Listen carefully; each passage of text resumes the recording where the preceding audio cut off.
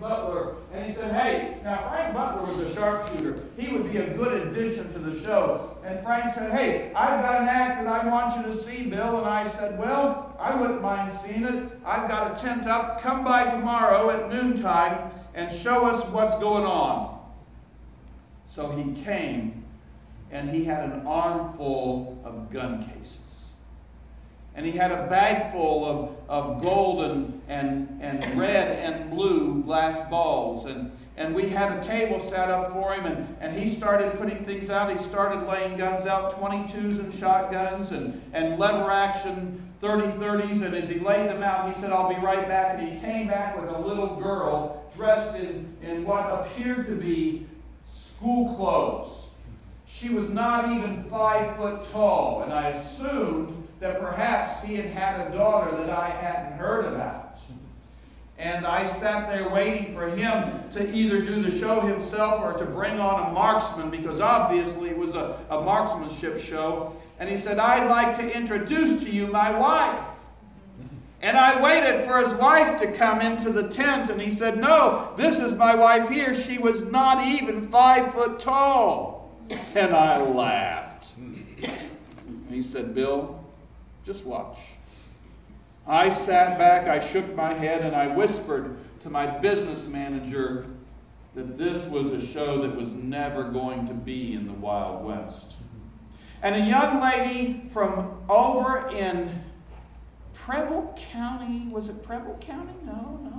It was Dark. Yes, Dark, that's where she was from. A young lady from Dark County, from Greenville, Ohio, stepped up in these schoolgirl clothes, and Frank Butler started throwing those glass balls up, and she picked up a 22, and one after another, bang, bang, bang, bang. Any place he threw, and no matter how high he threw, she blew those things away, and I sat there with my mouth open, ready to eat my words. He started picking up cards and throwing cards in the air, and then coins, and she would shoot coins, and a silver dime she shot through with the 22, and he brought it to me, and he handed it to me, and I didn't say a word.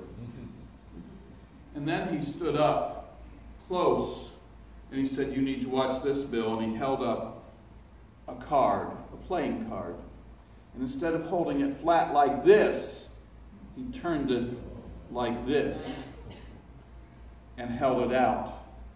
And Annie Oakley shot it in half. We went on tour later on. For 17 years she was with us. We went on tour later on, and Frank did the guns, and he shot some, but it was always about Annie.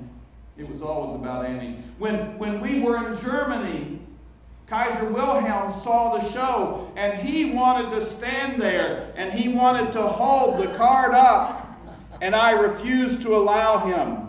Later on, when war broke out, Annie herself wrote a letter to Kaiser Wilhelm and said if he was interested, she would allow him to hold the card, and she would shoot through it. Perhaps. Now, I don't know in the Baptist church if I should tell you this story, but I will tell you anyway. And you'll have to pardon me, Roger, because this is a story about Frank Butler.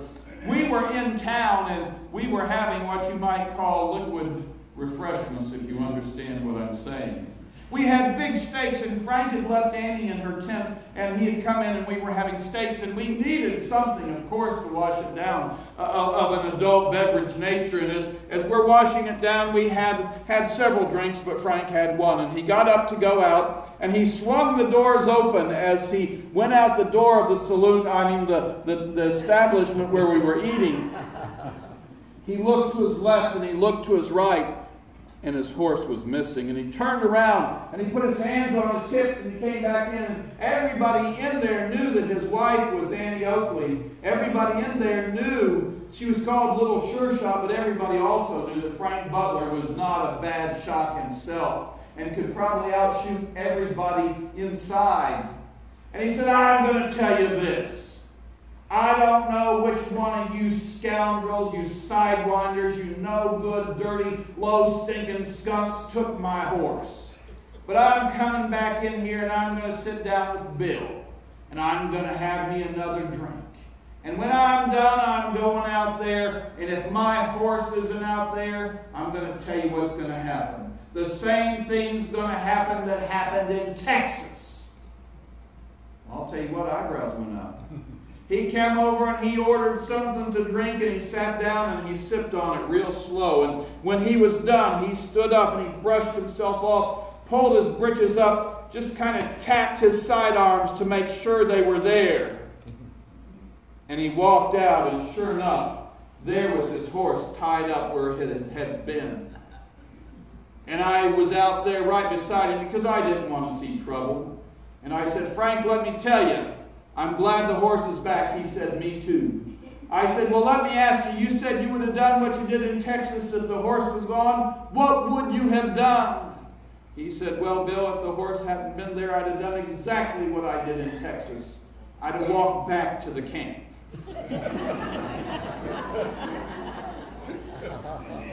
As you heard, Wild Bill Hickok, who was a scoundrel, was in the show for a year. But you know, we had another great man in the show. He was a short guy. He was battle-scarred. He was crippled because his horse had fallen on him. When he came to be with the show for 1 year only, I trained a special horse that was gray for him to ride. His name, well, I don't remember his Indian name, his Sioux name, but we called him Sitting Bull. Even though he was a short man, you knew that he was a leader of men, because when he would walk in, he was an amazing man. Now, when they went to him, I had to get permission to be a registered Indian agent in order for him and some of his braves to come. And by the way, when you talk about Indian wives, you do not call them squaws, because squaw is a term for women that have bad reputations. They're wives. And they had multiple wives. You need to remember, they were not Christians. When we went and I sent my business manager to talk with him about coming and riding with us for a while, he negotiated his own contract, and we agreed to pay him $100 a month.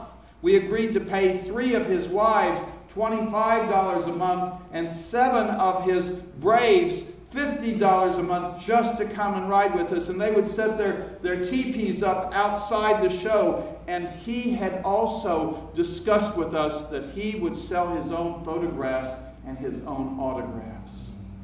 He carried around change, and when kids would come up to him, he would give them pennies and give them nickels. And he loved candy, and he always had candy. When he met Annie Oakley, he named her, in his language, Little Sure Shot. And he made her his daughter. In a grand ceremony, he adopted her into the Sioux Nation. Now, several years later, he took with him the horse that we had trained. And when he would come in, the first time he came into the arena, he came in and I would announce to the whole community that was there, "Ladies and gentlemen, it is my pleasure to introduce to you here in this place, Buffalo Bill is proud to introduce our former enemy, my current and always friend, the American Sitting Bull." And Sitting Bull, with all his finery, would come riding out on that gray horse, and people would begin shooting all around him. His braves would come out on horses and running out, and they would shoot. And when the shooting started, the horse would raise up on its hind feet and it would paw at the sky. And Sitting Bull would raise one hand, and then he wouldn't shoot. He rode around the arena and then out. People flocked to him. Several years later, he took his horse with him after 1 year when he had to go home.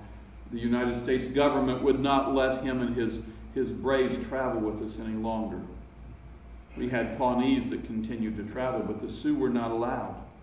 Several years later, there was an Indian prophet that said that if they would make shirts that were ghost shirts, and they would do what they called the ghost dance and sing the ghost song, if they did it often enough, white men's bullets would not harm them, and the buffalo would return, because by this time the buffalo were almost gone. And that traveled through all the nations, all the tribes. And there were braves that had been hired to be watchmen, had been hired to be security guards. And the United States government declared that the guns that they hunted with would be taken away from them. And soldiers were sent, and the security guards that were Indians came into the camp. And Sitting Bull came out. But I'm going to pause there and tell you what I did when I heard that the army was going to arrest some of the warriors and they were going to take their guns. I loaded up a buckboard full of treats, candies, and cookies, and food, and things that I knew that Sitting Bull would love. And I went, trying to get to the reservation, and I got halfway there, and the army turned me away the same day that Sitting Bull died.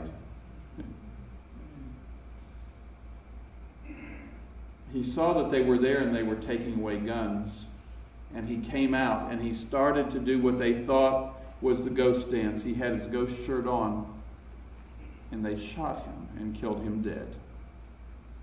When they did, the interesting thing is, when they shot him and the shooting started, his gray horse thought that he was back in the show, and when he heard shooting, what did that gray horse, what was he trained to do? He reared up on his hind legs and he began pawing at the sky, and the Indians that were there, the Sioux that were there watching, thought that the ghost of Sitting Bull had gone into that horse, and they would not touch it, they would not feed it, and I had to go and take the horse and bring him back. Now there was an old gal that was with us named Calamity Jane. And I got to tell you, Calamity Jane was always in love with Wild Bill Hickok. He claimed he didn't have nothing to do with her, but when he died, when he was shot with the dead man's hand in his hands. Now, what is the dead man's hand? What cards? Of course, Baptists don't play cards, of course. But what cards would have been in his hands that they call the dead man's hand? Aces and eights. And he was shot holding those. And from that time on, they call it the dead man's hand. But before you worry about him dying, let me tell you and worry about this. When he died and when she died, he was buried right next to Calamity Jane. Now, I got a story to tell you about Calamity. She did not dress well. She wore men's clothes, and they were not often clean. And I hired her to be a storyteller, to tell the stories of the West. And she would tell about when she was a mule skinner. She would tell about when she was a miner. She had funny stories. But I had a boy that came, and he just snuck away from his parents, and he asked to stay with us, and we allowed him to. And I said, but you got to ride with Calamity. And she was toward the back of the wagon train as we were trying to get to the railroad cars. And she had an old mule. It was an old ornery, white and yellow looking thing. And it stopped when it was hungry. It stopped when it was thirsty. And she had a way of taking care of it. This mule was going, and it was going slower and slower. And we were getting further and further away. She was back in the back of the line. And she said, get up, and it wouldn't get up. And it stopped at an old cactus and started eating on the cactus. She said, get up, and it wouldn't get up. And she said, just a minute, son, to the boy that was riding with her. And she got a hammer handle out. And she went over around that mule and lifted its chin up from that cactus and looked it in the eye and said, oh, mule, that's one. Wham! Hit it right in the middle of the eyes. Got back in and said, get up, mule. And the mule took off and went for about 3 miles till they got to another cactus, and it was still hungry. And it stopped. And it started eating again. And she said, hold on, boy, just a minute. And she laid the reins down because the mule wouldn't move. She picked up that hammer handle again. And she went out and looked at the mule, picked its head up and said, hey, mule, that's two. And wham, hit it right between the eyes. And the boy said, man, that's mean. She said, yeah, but it works. Watch this. Get up. And the mule got up until they went about 5 miles. And it stopped right in the middle of the stream, and it was drinking, and it drank, and it drank, and it drank, and no matter what Calamity Jane did, it just did not move. She said, get up, mule, and it wouldn't get up, and she said, oh. And the boy handed her the hammer handle, and she said, don't need that. And he thought, well, that's good.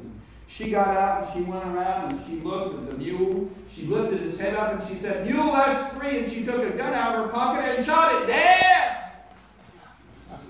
And when she got back on the wagon and started unhitching everything, the boy next to her that we say could ride with her said, "Calamity, that's an awful mean thing to do." She said, "Boy, that's one." We had a fella named Cookie. And he was our cook. And he had a little old scroungy little old dog about yay big that he called Little Cookie. And Little Cookie went everywhere.